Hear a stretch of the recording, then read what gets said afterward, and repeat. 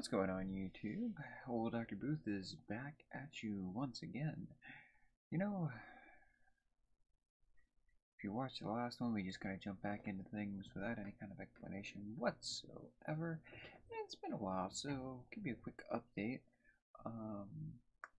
Been trying to reevaluate what direction we wanted to go with the channel. So, what we're going to do is, from this point on, once or twice a week, if possible, definitely once, maybe twice if possible, we're going to just go on to Steam, pick a game at random from their free to play from some indie developer. Just gonna look for something that seems entertaining, fun. We're gonna play it and we're gonna talk briefly about it and move on from there. And I suggest you watch the videos because you never know what you just might find in them. Alright, so what we're bringing you today is BU by Louis Morel. This game was released on February 4th. It is available for you on Steam. That's Louis, or yeah, I think it's Louis Morel. Let's see what happens if we click on person the doctor had met. That is complete slander. Today I'm feeling green. Green is so much fun. The color of life, a warm spring day, so calming. Filled with the siren call of nature, but under the surface there is so much rot. An infected cut. An eerie pallor on someone's face as they throw up. What we think of as color of poison, a radioactive meltdown. Nearly every Disney villain is enshrined in green when their big number comes. Contradiction, life and death, growth and decay, that's why green's so fun. And that's how I'm feeling today, green. How are you feeling? I don't know. How are we feeling? I'm gonna go with, let's feel black. What do you prefer? Day, dusk, or midnight? I do like a nice midnight. It is midnightish. What's your favorite book? Books are for nerds. All that cool kids play video games. Well, I like that game. That book. Most merciful thing in the world, I think, is an insatiable of the human inability of the human mind to correlate all its content. History, Lovecraft. Okay. What gender are you? Male. Yeah, Lewis is too lazy to draw a boy and a girl character model. Or I'm just making a profound statement about how gender doesn't matter and we're all the same. Wait a second. I really should have just said that and not the lazy thing. Lewis, remember to go back and edit that stuff out. BU. You see a person standing in their bedroom. Ugh. Today is their 12th birthday, and this will be the most important day of their life. Well, you were wondering about what present your dad will get you this year. Last year you asked for a pet. I asked for a pet dog. Your dad got you a dog. You were terrified of dogs when you were little. So your dad got you one to show you that they were okay and there was no need to be scared.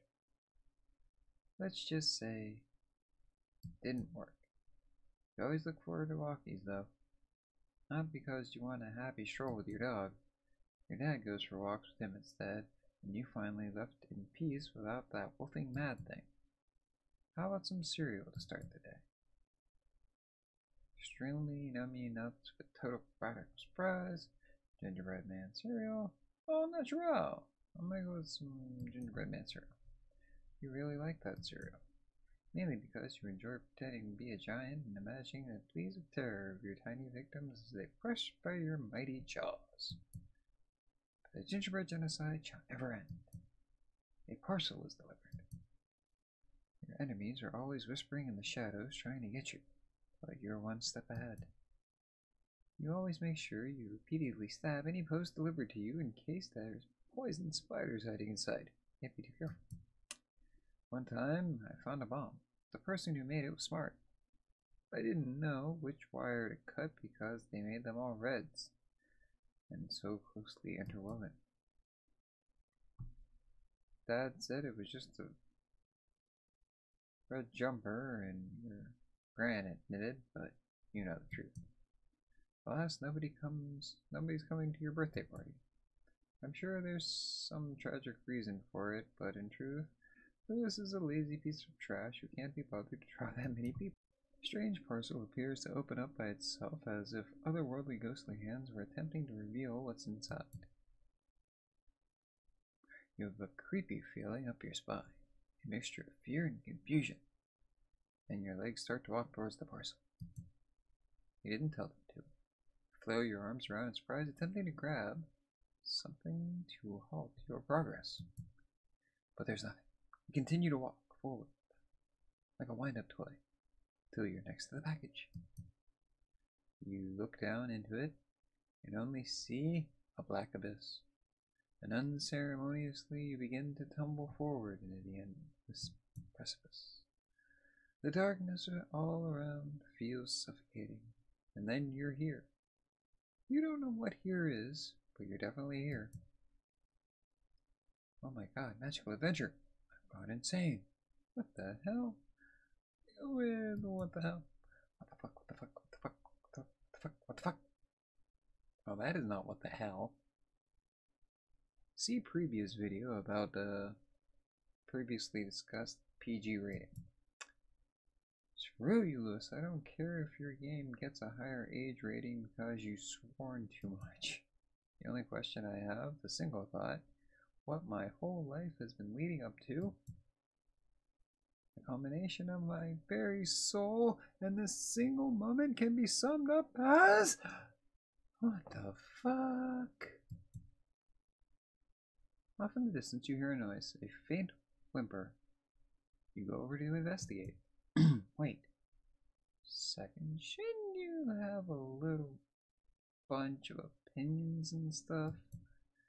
Forcing the player to investigate the thing with no options of whether to do it or not seems to defeat the purpose of the game. Sorry, I really should have thought of that. Here are your options. Investigate the crime scene, or investigate the crime scene. I say we investigate the crime scene. I don't know about you, viewers, but let's... Yeah.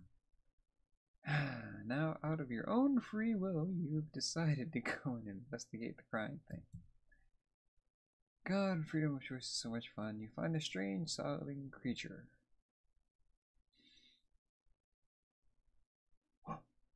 It's Mike Wazowski. Console it, kick it, and scream, "Avocados!" Inspect the creature more closely.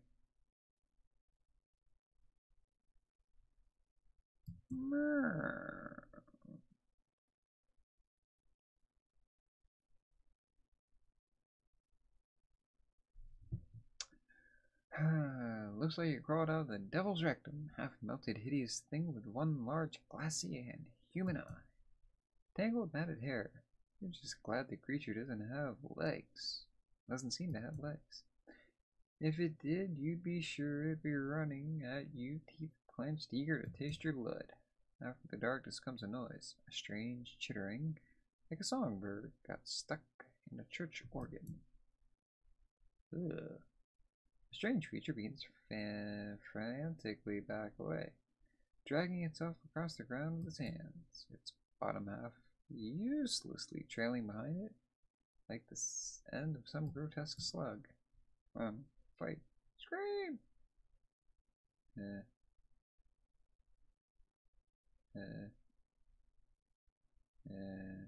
Yeah, Mom. Oh, thank God. Thought you were gonna click fight. You run. Obviously the only sensible thing to do in the situation. No creature from the deepest depths of hell are gonna sodomize. Spelling her. You float in the darkness. There is nothing, not the breeze on your skin, not the echo of far-off laughter, not even the beat of a heart. But then, swimming out of the emptiness comes a small flame. You are awake. Whoa! Happy birthday. You appear to be sitting next to a table with a small cake in front of you. You hear muffled words. Sorry it took so long for me to make the cake. Someone came around and I was a tad occupied. Must have dozed off while you were waiting. You hear words, but somehow the words feel jumbled, faded. Your mind is rushing with the sheer insanity you just underwent. Was it a dream? If so, that was a massive cop-out. I mean, the worst writing invention the world's ever seen, but was it a dream? Da da da. I guess if Lewis can ever be bothered to make a sequel, you might find out. Suddenly, that faded voice comes back into focus. I'm sorry for keeping you waiting, but can you please blow that candle out? You've been staring in the middle distance for like 12 minutes, and I do have company to attend to, you know? You look at the glimmering flame, and you wonder if anything you've just experienced matters.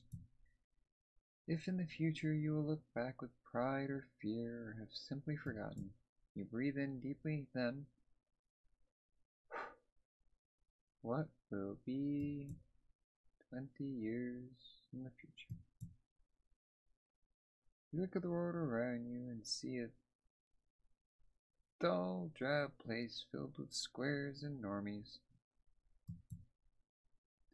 An anthema to radical.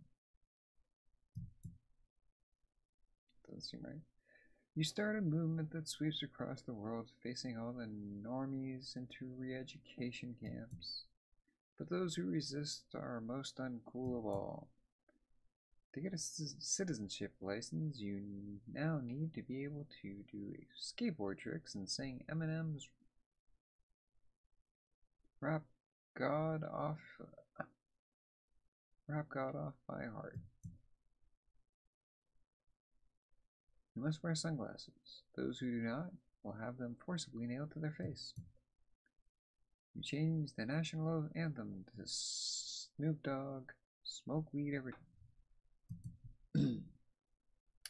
You eventually destroy all resistance and charge into the White House on the back of a T-Rex. A zombie T-Rex by chance? Naked apart from, of course, your black sunglasses, electric guitar in hand.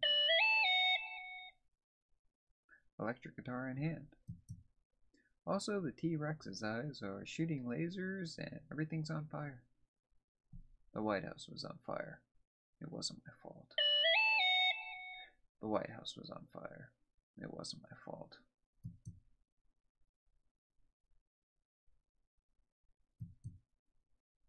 This game is dedicated to the memory of Ed Good and John Bain. If you enjoyed this game, please consider donating to your favorite cancer charity. Lewis.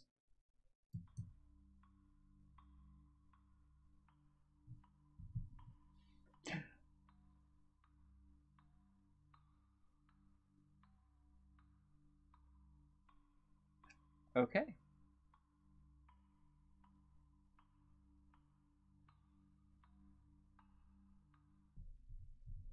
So, VU was made, as I said at the beginning of the video, by Lewis Morel. He is a young man from the United Kingdom who has been diagnosed with Asperger's syndrome, a form of autism. And he creates books and video games as a way of dealing with his particular form and symptoms of Asperger's, in his particular case, sensory overload, but also to raise money for a charity ambitious about autism. So, by all means, Google that shit, Lewis Morel. Check out the books. Pick them up, buy them, donate, whatever you can to support this, because autism research is definitely something worth investing in. Alright, so we're going to come back in the next couple of videos and do more of this, but until then, We will see you in the next video.